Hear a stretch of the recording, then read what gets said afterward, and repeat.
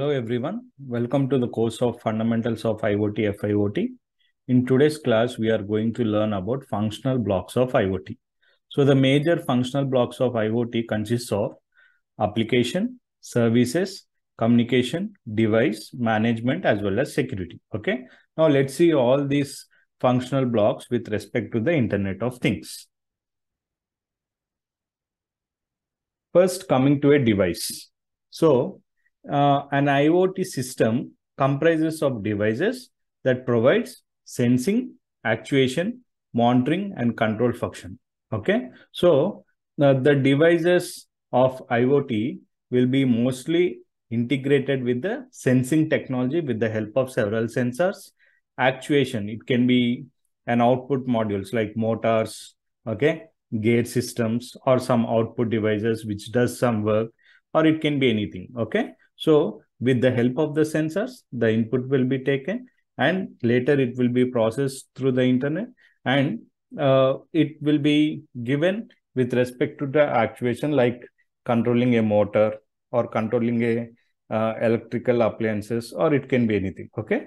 And not only that, a device with an IoT comprises of monitoring as well as controlling the function. As I have already said, switching on and off several appliances. These are the basic examples. Okay.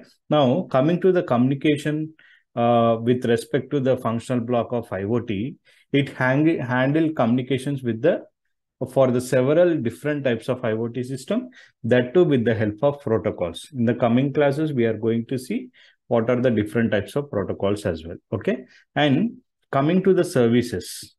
So the IoT system provide various services with respect to the Internet of Things, such as we can monitor through a device, we can control through a device, we can also see several data services, and for several device discovery, we can also find out the devices like vehicle tracking, fleet tracking, or we can also use some sort of global positioning system, and also we can have some data transfer services as well, along with monitoring and control services. These are the major services integrated in the services functional block. Coming to the management, okay, as we have already said, management functional block is one of the important block where it takes care of all the control, monitoring, input devices, output devices, everything. Okay. So it is somewhat like it governs the whole IoT system with the help of management functional blocks. And coming to the security nowadays plays an important role, as we are using these devices or manipulating these devices using internet, right? So functional blocks of IoT need to have take an important step in providing authentication, authorization, and content integrity, as well as data security. Okay. So they need to provide some sort of authentications, authorizations in the form of OTPs or some passwords. And also they should protect our data, whatever getting processed, and the security plays a key role in the Internet of Things. Okay. So coming to the applications. So IoT nowadays has placing a very much major role in the applications with respect to the functional blocks of IoT. So IoT application provide interface that users can control as well as monitor with respect to several aspects of IoT system. Okay.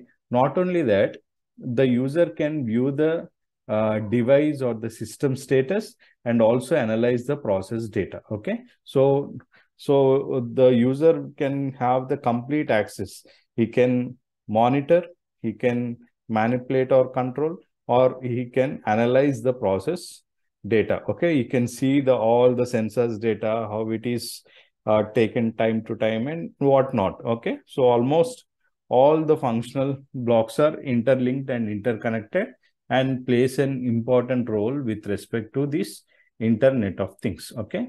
Management, security, services, communication, device, as well as application. All these functional blocks plays an important role with respect to Internet of Things. Thank you.